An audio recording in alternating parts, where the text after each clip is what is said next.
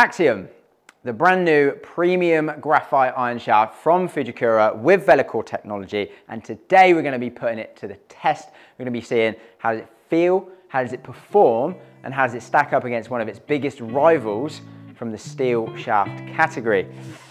Let's find out.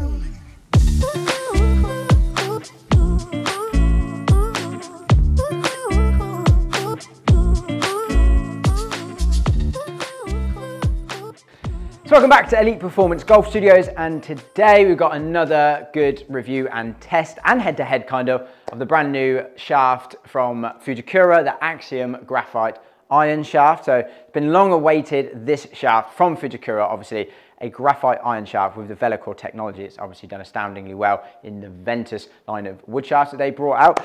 So today we're going to be touching on a little bit of kind of the technology, the construction of the shaft, how they work, how they perform, how they feel, and then putting it head-to-head up against the Project X 6.5.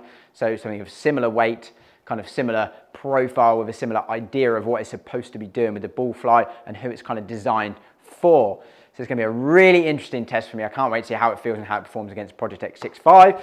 And hopefully interesting for you guys to see a little bit more about this shaft and yeah, exactly what it's about. So let's dive in. Right, so the Axiom 125X, obviously the heaviest, stiffest kind of offering within this range of shafts from Fujikura in Axiom.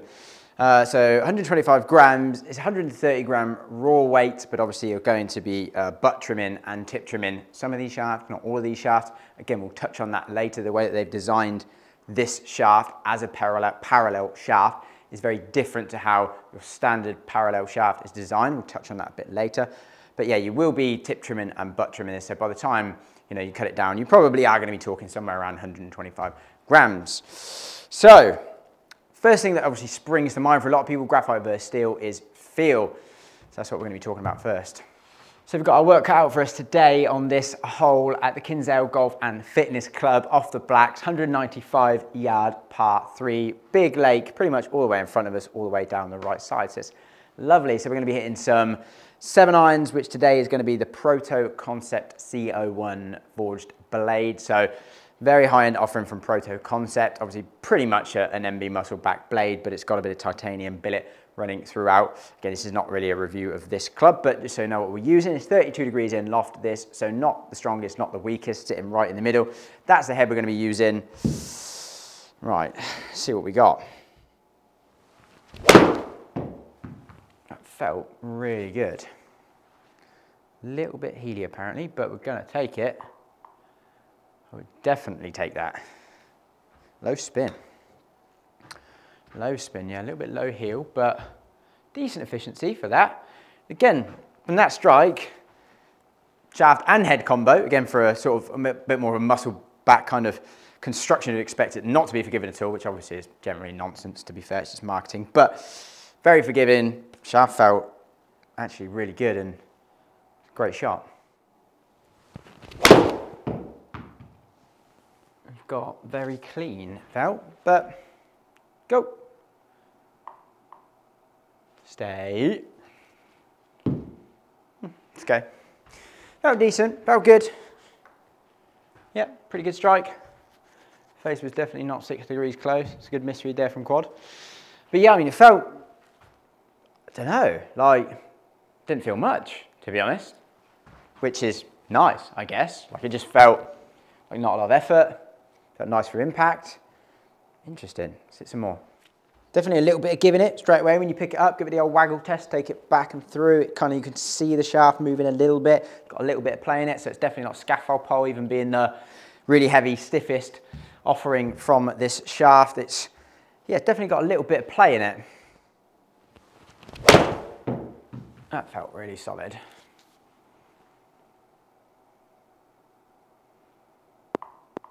Certainly long, this club. A lot of that is due to low spin, in all fairness. 5400 is far too low for a 7-iron, obviously, for me, really. I don't know what's going on with quad, reading the face way too close. It's definitely not that closed. But yeah, again, really solid, ball speed, super high. Felt, yeah, again, like a little bit of feel for impact, just a little bit, but not much. You know, when it comes down to this Velocore technology, graphite shaft, very high-end kind of high modulus graphite material. They're trying to do what they've done in the Velicore wood shaft, is create something that's very stable, yet feels still quite nice and not too hard work. And that is pretty much how I'd describe it, to be honest. It feels, there's a little bit of give, but it doesn't feel soft, but it feels nice for impact and not hard work. It's just a nice balance. Oh, that's gone about 14 miles right.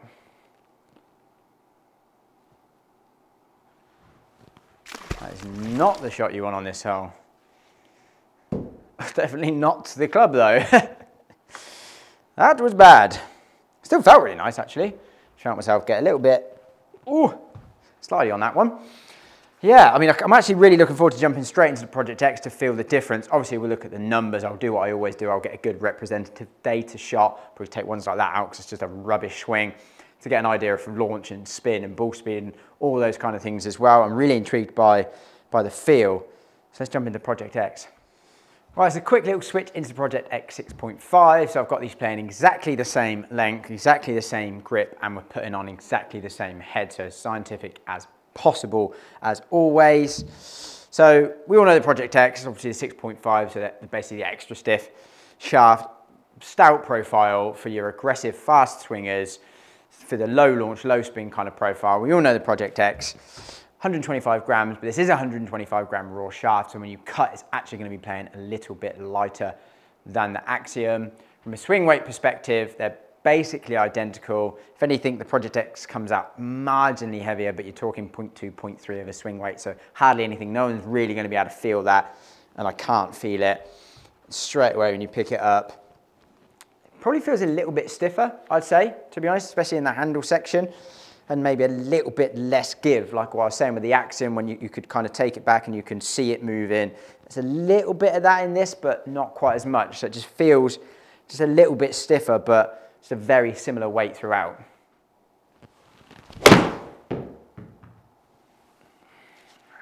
Felt good, just turned it.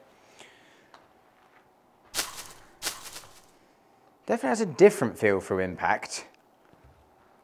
Can't quite put my finger on what it is yet, but it's certainly different.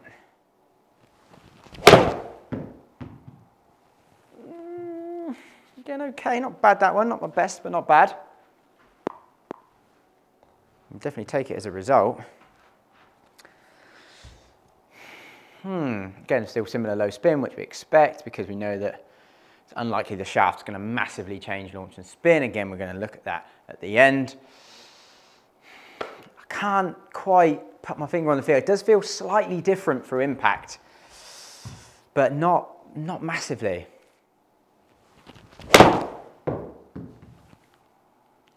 Probably one of the better ones I've hit with it so far. Felt nice. Pretty good flight, happy with that. Again, it's just reading the face too close today, which is interesting. Again, strike felt good, tiny bit heely, but pretty good. Nice ball flight. I think it just feels like, I said at the beginning about kind of the density of the shaft. It's almost like you can feel the wall thickness in the graphite shafts. It just feels denser, but this feels stiffer. It's a really weird kind of way to put it, I know, but it does feel probably a little heavier and a little softer. I'd say the Axiom, like a little bit more movement in it, a little bit heavier with that kind of denser feeling to it. Well, this does feel a bit hollow, a little bit lighter throughout and a bit stiffer throughout, I would say. It's about as good as I can sum it up for you. So I'm just going to record my reaction going back into the Axiom. I've just hit about 15, 16 shots in a row with the Project X to get numbers for the data sets. Now I'm just doing the same with Axiom.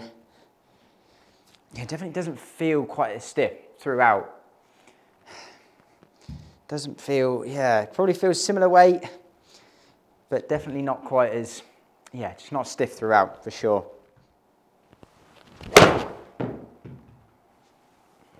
Yeah, definitely got more give through the swing. Again, standard pull, always my shot. Decent strike though. But yeah, definitely just a little bit softer. Right, so I hit a lot of shots with both there, both with kind of multiple swing fields, just to make sure I'm being completely fair. Only deleted a couple with each, which is just horrific swings, really. And again, this is not a fitting video, so I'm not realistically trying to find out which one of these shafts is better for me. It's more of a try and get a good, accurate data set of how these two products perform, taking the human variable out of it. So let's quickly look at the club delivery data for them both. See, swing speed, exactly the same to the point. Dynamic loft, tiny bit less with the Project X, but you're talking 0.4 of a degree. Dynamic lie, again, only 0.2 in it, hardly anything. Face, a little bit more closed with the Axiom on average, but again, 0.7, so all less than a degree, which again, from a human element perspective of consistency, I'm pretty happy with. Path within 0.3 of a degree, and angle of attack within 0.5 of a degree, and average strike, you can see there, pretty similar on average. So from a club delivery perspective, the speed was pretty much the same, the path was pretty much the same, angle of attack pretty much the same, dynamic loft pretty much the same. There's not really any difference in there. We can see that I was slightly more efficient with the Axiom, so we're going to probably see a tiny bit more ball speed, obviously because we swung them the same, a little bit more efficient with that, leading to more ball speed. So let's jump into the ball flight data. So we do see a little bit more ball speed with the Axiom, 130.7 versus 129.2, so it's able to get a little bit more ball speed out of the Axiom, and I would probably agree with that, to be fair. I saw more ball speed out of the Axiom than I did out of the Project X, probably maxing out about 135, 136 with the Axiom, maybe 133 with the Project X, so I was able to get a little bit more ball speed out of it. On average, that equated to 1 mile an hour, not a huge difference, but it all helps. Average launch, I did see a little bit lower launch on average of the Project X. Again, you're talking 0.3 of a degree, so it's a little bit, but it's not going to change much. I mean, 0.3 of a degree less launch. Spin, I saw probably about 100 revs between the shafts, so we can see on average, Project X 53.13, Axiom 53.98.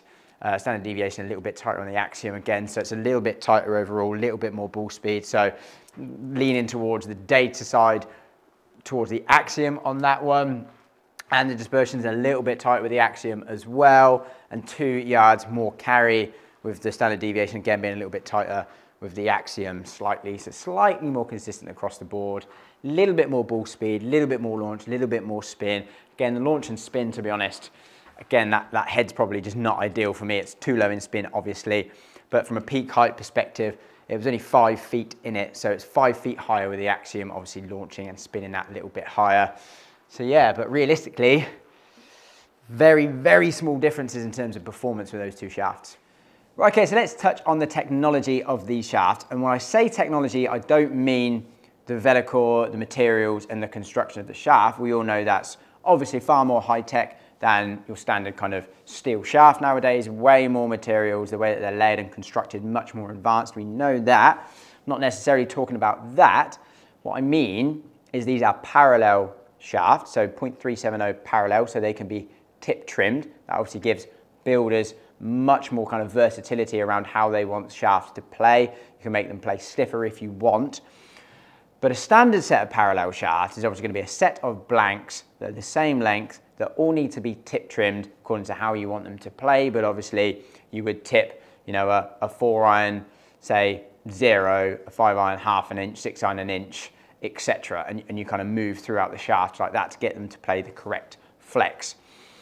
Whereas what Fujikura have done is they've made 3 different sets of blanks. So you've got long parallel, mid parallel, and short parallel. So the long parallel, you've got 2, 3, and 4 iron. Mid parallel, you've got 5, 6, 7 iron.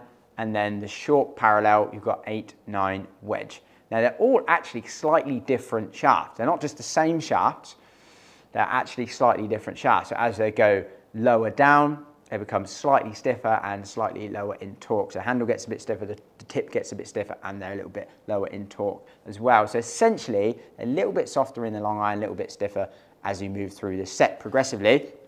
And that's, again, it's kind of like a bit of a flighted set, I guess, but it just makes the longer irons a little bit easier and the shorter irons more consistent for those scoring irons, which is exactly what we're going to want. But that also means that they've kind of negated the fact to tip trim lots. So as you go through, so let's take a mid parallel, for example. So you've got the 5, 6 and 7 irons. So the 5 you wouldn't tip trim, 6 half an inch, 7 1 inch. And then as soon as you go into the short parallel, it resets. So the 8 you wouldn't tip, 9 half an inch, wedge an inch. And that's how it works through. So they've kind of taken away the fact that some parallel sets of irons you would need to tip 3, 3.5, 4 inches sometimes. So you're cutting away a massive chunk of this.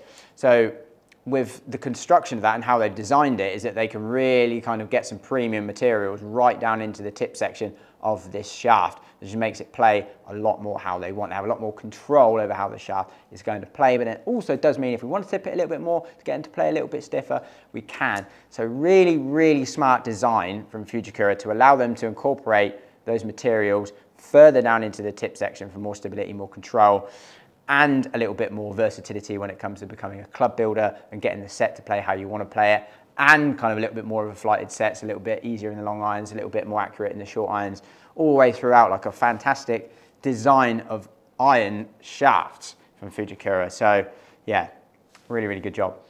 So there we have it, an in-depth review and performance test of the new Axiom iron shaft from Fujikura. I really hope you enjoyed that. Let me know down below what you thought. Is that what you kind of expected? Do you expect there to be more difference in the numbers and in the feel? Like, let me know. And also let me know your thoughts on graphite iron shafts in general. I mean, this is a good discussion area at the minute as more and more graphite iron shafts start popping up within the industry. I mean, I personally believe that it's the way the industry is going to start moving towards more graphite iron shafts.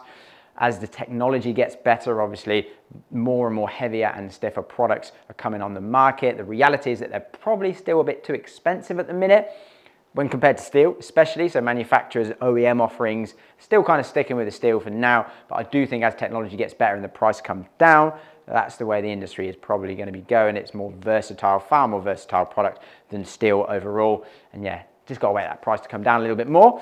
So yeah, let me know your thoughts on that. It'd be really, really interesting. And also let me know what you want to see next. Always open for ideas. I'm always struggling to come up with stuff that I think people are really going to engage with and really want to see, because a lot of my videos are a bit techie and a bit nerdy. But yeah, please do let me know what you thought, what you want to see. Please stay tuned, subscribe, like, all that good stuff. And yeah, I'll see you in the next one.